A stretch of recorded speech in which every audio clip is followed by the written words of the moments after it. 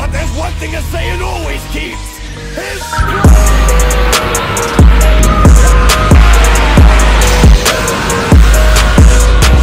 Tell it. I'm Bride. Doing a movie review, you guys. You clicked on it, so you know what it is. To Little Mermaid. It's very much a spoiler review because I don't know how to do this without spoiling shit. So if you haven't seen The Little Mermaid by now, not the new one, but like the old one, the old one, I don't know what to tell you. Yeah, if you haven't seen the old one, I don't know what the fuck you did with your childhood, to be quite honest with you. But if you have, then, you know, it shouldn't be too hard to follow. But if you haven't seen the new one, again, like I said, it's very spoilery. So if you don't give a fuck, then welcome. If you do, and you don't want to be spoiling anything, I really don't know why you even bothered to click on this shit. You saw the thumbnail. It absolutely says spoiler review on the shit. So, you know, leave now if you don't want to be spoiled on the fucking movie. Otherwise, yeah, that's your fault. Opening thoughts on it. So this is what I'm going to say. If you're a fan of the Disney live action, I don't trust your instincts. I don't trust your instincts as a person. They usually suck. All of them actually suck. I think the only ones that did good were the ones that didn't have source material to it, i.e. Maleficent, i.e. Cruella. They didn't have no real source material to it. They could just make that shit up to make it fit into where they needed to. And that's what made them shits great. Everything else though, Aladdin, Lion King, Beauty and the Beast, Cinderella, Dumbo, God. All the was Jungle Book okay? No, not really. Never mind. I didn't like it. I didn't like it. Didn't they make 2 live action Jungle Books? They did, but one was actually Jungle Book for Disney. The other one was Mowgli. Oh yes. And had nothing to do with Disney. Right. What was the other? Mulan? Jesus. All of them suck is my point, okay? I understand the idea and the need to stir away from the source material. But if you're gonna do that, don't do anything that's involved with the source material. That's what I hate about that shit, but that's just me. If you're comparing the old one from the 90s to this one, as far as live action goes, they're pretty fucking close. They're actually really good. Like this one was probably the better of the live actions that I've seen thus far, and I'm actually quite okay with it. Like I told you last night, there were a few things that I didn't like, that I had gripes about. I love this movie. I actually really like this movie. Like, would I buy it? No, because it's gonna be on streaming service. There's no need for me to buy the shit. It's on Disney Plus. Why am I paying for Disney Plus if I'm just gonna own the shit, right? Would I recommend it? Would I watch it again willingly? Absolutely. I absolutely would. Same. I really like this movie. I think they did a great job. I think that the mermaid designs for the sisters were amazing, especially Tamika. Yeah, Tamika was Tamika's color scheme was out of this world. I think the conversation said that she was supposed to be from the Caribbean. That's great. Or maybe Africa. I don't remember. I gotta go back and check.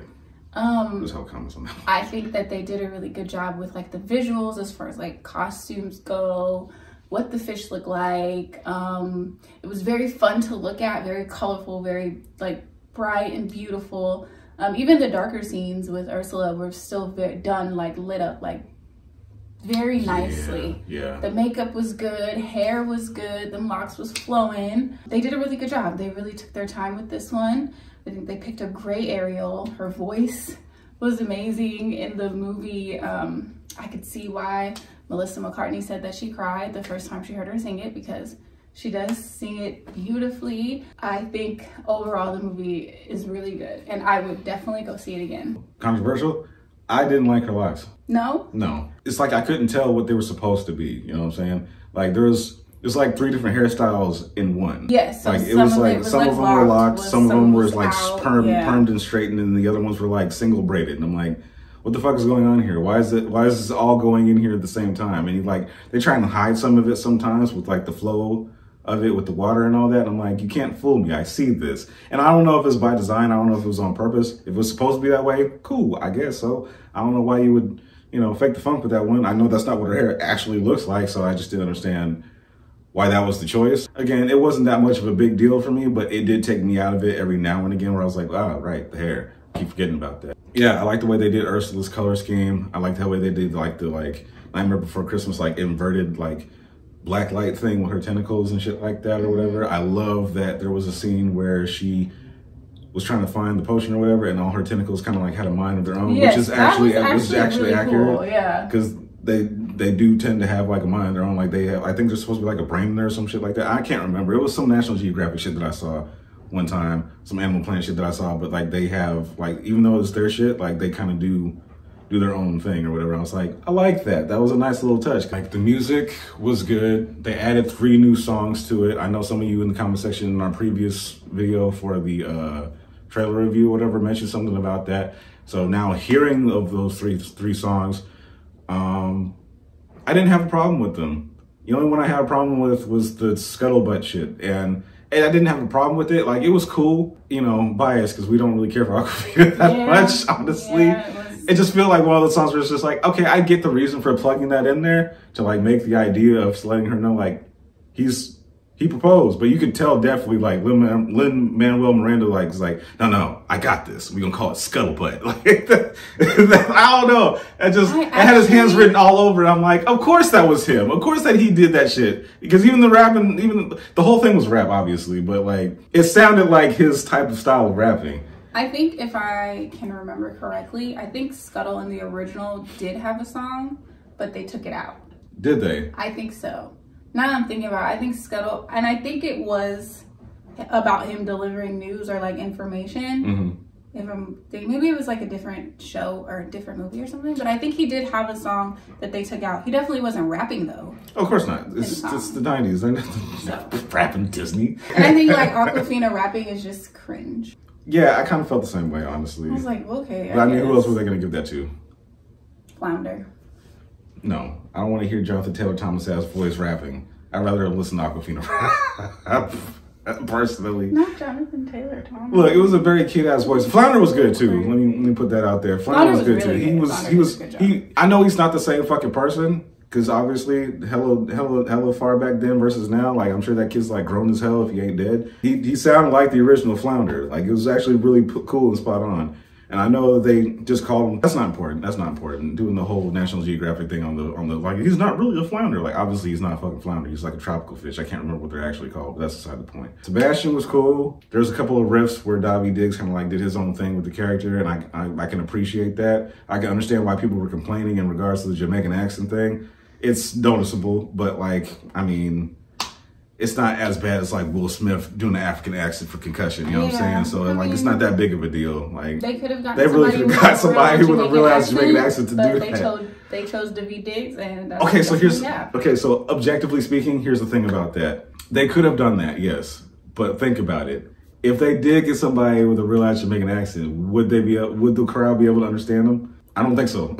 Most people hear Jamaicans talking, they're like, what? Because if you do that, now you got to put a translator on the bottom. I think the crowd in the original one had an actual Jamaican accent. No, he had a fake one. He wasn't really Caribbean. Daveed Diggs did a good job as Sebastian. I'm not going to complain about it. I know people complain about like the way his look was, his aesthetic was, or whatever, like his design or whatever. I'm like, I appreciated it. Yeah. It's better than having the fucking animated one with the skin flesh face. One claw was bigger than the other. Like it's supposed to be, because one's supposed to be for cutting, one's supposed to be for crushing. This movie was pretty much word for word, bar for bar. Like, they don't miss too many beats with it. Like, for the most part, you can still follow along with what they say. Like, there's still, like, if you know the original Little Mermaid, like, backwards and forwards like I do, then I think you'll love it just fine. Again, word for word, bar for bar. Like, there's not too many things that they don't say from the original. There was one thing, again, we're getting to the gripes of it all here. There was one part where they took it out completely, and I know some of you might find this part to be controversial. I hope you don't, but if you do, fuck you. There's, I said what I said. There is the part where there's 2 parts in here where they make it completely PC, and I fucking hate that shit. I really do. Like, in some instances, I can understand it, and it's Disney, so they have to do things the appropriate way, whatever the fuck that means, so they don't get backlash for whatever the hell. But I don't know, man. We're gonna start talking about the music. We are. But I just want to get this part out the way first, real quick. Ursula's song, Poor Unfortunate Soul, so we still get into the music. Thus, one of the songs I don't care for. Out of all the songs that are in there, even the ones that got added in, I didn't care for on Poor Unfortunate Souls. I did not care for Kiss the Girl. Them shits could have died. I did not care for them shits at all. I wanted to like it. I tried to, and like, the more it kept going on, the more I'm like, I don't like this shit. So, you know, it was a thing for me with that. So, Poor Unfortunate Souls, there's a whole verse in there where they took it out completely. And again, it's for PC purposes because they can't have you being okay with the idea of sexualizing women, or dealing with the whole like keep women in their place type deal, even though it's like a different time, a different area and all that shit or whatever the fuck. You'll have your looks, your pretty face, and don't underestimate the importance of body language. The men up there don't like a lot of blabber. They think a girl who gossips is a bore. I only as much prefer for ladies not to say a word. And I was so looking forward to that part. Yeah, because it was a part of the song. Like, she was like really going off on that part, and they took that shit out completely, specifically for that reason, I guarantee, because there was no need to take it out otherwise. But if you're following the song, like I said, if you know what backwards and forwards, that shit is missed in there, and you noticed it. If you don't notice it, then it's whatever. You're wrapped up in the rest of the film, and that's whatever for you. Cool, you enjoy that just fine. But I know that's why they took that shit out. The other one, Ursula obviously gets impaled by the ship and shit like that. She dies. Okay. Oh, yeah. Yeah. I forgot about that. I did not.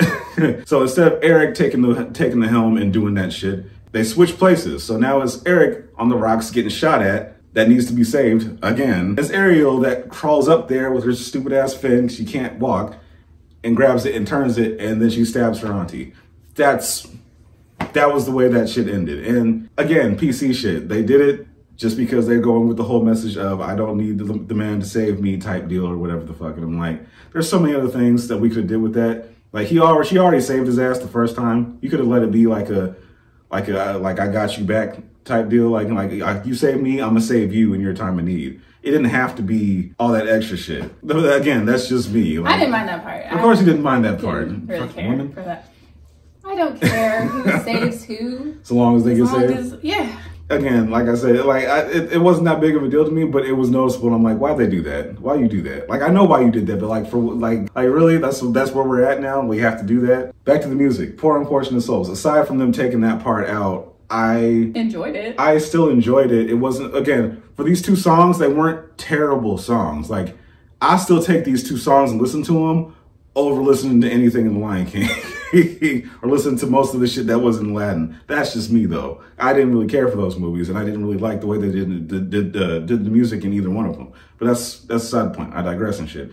The song wasn't terrible, but what makes it for me is the fact that they miss shit. Like, they miss lyrics. They either add or they took away things that didn't feel like it needed to be taken out. Mm-hmm. Like, for Kiss the Girl, there was like no background vocals. No vocals. It's literally just the three. It's Sebastian, Scuttle, and Flounder singing the song. The whole song, bro. There's no, all these fish pop up and none of them have a voice, bro. Like, get the fuck out of here. And stuff. And I guess in the movie he's like, well, we're gonna use the sounds of nature, but like, you guys are singing, so like, where's the la la la la? Like, where is it? Yeah, there's no background. Yeah, there's no backup singers. It's literally the whole song between those three, and that's the part that was super fucking disappointing to me, because I'm like, damn, bro, like all the other fish start popping up and squirting people in the face and shit like that. Like, they can do that, but they can't vocalize together. Why? For what? You couldn't find people to do that part for you? I don't understand.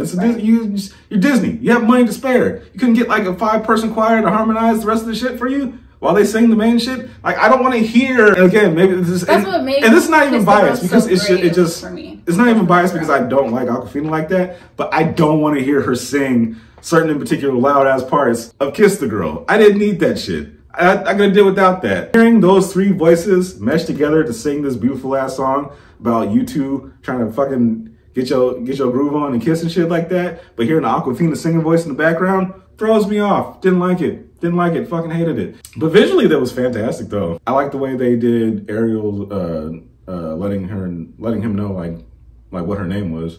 Oh yeah, that was cool. That was cool. It was written with stars. Mm-hmm. Also, Ursula put a spell on Ariel, and she forgot that she was supposed to kiss the prince. So I guess it made it more like natural for her, more genuine for them to like connect, because Ariel didn't have a goal. PC, because now it makes her look less thirsty. Oh yeah. And it makes them falling in love with more natural, because they fell in love in like, what, 3 days? It makes her fall in love with him immediately, but him to her in the 2 days that they met. Because the third day was the day where the whole clusterfuck happened with Ursula and all that shit. Because he wasn't under the spell the entire time. He's just like, I don't know what I'm doing. I don't even know what I want. Time to marry this bitch anyway, I guess. Yeah. That's what they did with that shit. King Triton wasn't terrible. I didn't find him super cringe, but I didn't find him 100% likable either. I think the actor who did him was like, it was fine. Just, you asked me between the two, I'm gonna take the original. Like I said, he wasn't terrible. I still liked him just fine. It's just, The sisters, I wish we had a little bit more with them, but like, it was fine for what they had because we didn't really have much with the sisters to begin with. Like, you don't find out more about the sisters and hear more about the sisters until you get to the other two movies that went straight to DVD. And I didn't mind the fact that they didn't have the same names as the original sisters. Me neither. I like the idea of like, you know, oh, the other sisters are like different mermaids from the other sections of the 7 seas and stuff like that, because he is the king of the whole fucking thing. So you're basically king of the world, just underwater. So you got to be getting your groove on somewhere else. They birthed to all these other little girls, so I mean, might as well. So I didn't mind that. I thought that was cool having them come from different sections of different worlds. I didn't think I was gonna like that at first because I remember the people in the comment section were letting me know that, and I was like, but why? But then again, that's me being the original enthusiast that I am. Maybe that's where they were conceived. In those areas? Yeah, that's what I'm saying. So like, Tamika is like, what, either the Caribbean one or the African one. I think Ariel's supposed to be the Caribbean one because it was completely Caribbean centric where we were at, even though it's supposed to be like Dutch, but I don't know. I don't know where we're at. This is a Dutch story, but I don't know where we're supposed to be at. But there was a lot of Caribbean activity that was going on in this movie, which me personally, I love. But those are things that I liked about it so far. Like I said, my only real gripes about it was kiss the girl, poor unfortunate souls, and them taking some shit out or whatever. Oh, the song with Prince Eric. There was a song with Prince Eric where he got a song, and it was cool. It was actually a really good song. I didn't mind that at all. What I minded, and maybe that's just me, I didn't like his acting in the song. Like, he was doing like weird shit. Like, he was like overly acting in a weird way. Like, it's really difficult for me to personally explain. Like he was like really like overly dramatic with his like motions and movements and shit like that. And he like looks so big. So him like trying to like gracefully move from one spot to another looks like some big ass nigga who's just doing this shit. Like, it looked weird. It looked really weird and it was really off-putting, and I fucking hated that. If I like close my eyes and just listen to the song, perfect. 10 out of 10. I have no complaints. I have no gripes. The lyrics were on point with what he was going through and how he was feeling and all that shit. The music was right there with it. Matched up heavenly. Mwah. Fucking chef's kiss to whoever did that shit. I don't know if that was Miranda, or if that was Menken, or it was a compilation of the both, but that shit worked for me just fine. I just didn't like the way he was looking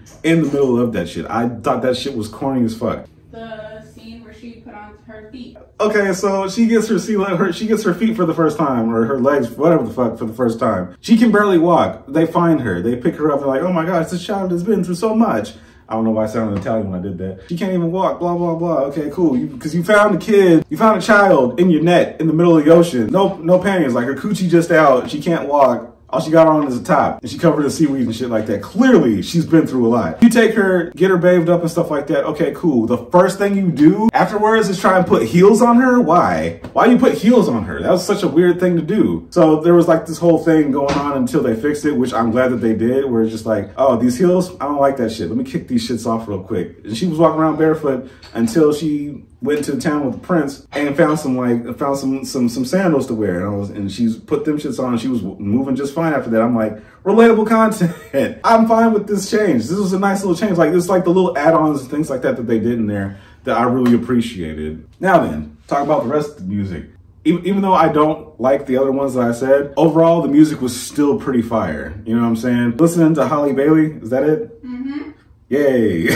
See, I'll be working on it. Fuck you guys, okay? But listening to her do Party of the World, the reprise, even the little song that they added for her where she was supposed to be singing in her head after she lost her voice and stuff like that, fucking prime product shit right there. Like, she hit certain notes, and I ain't gonna lie to you, I got teary-eyed on some of that shit. That shit was so fucking beautiful. She did her thing in this role, and I absolutely appreciate the shit out of that. That shit was amazing. But when it does come out on streaming and stuff like that, trust and believe, I will be watching that shit again. If I had to rate this movie, yo, I'd have to probably give it like a solid like 9.5 out of 10, bro. I had less to complain about and less to pick on. I know it doesn't sound like it in here, but I had so much less to pick on in this movie than I have with any other live action. And I've tried with the other live actions for so long. Like, they don't do live action right at all. They fucking suck at it. And I don't know why. Follow the source material, bro. And this is what this movie did to me. Followed the source material, damn near word for word, bar for bar, with a little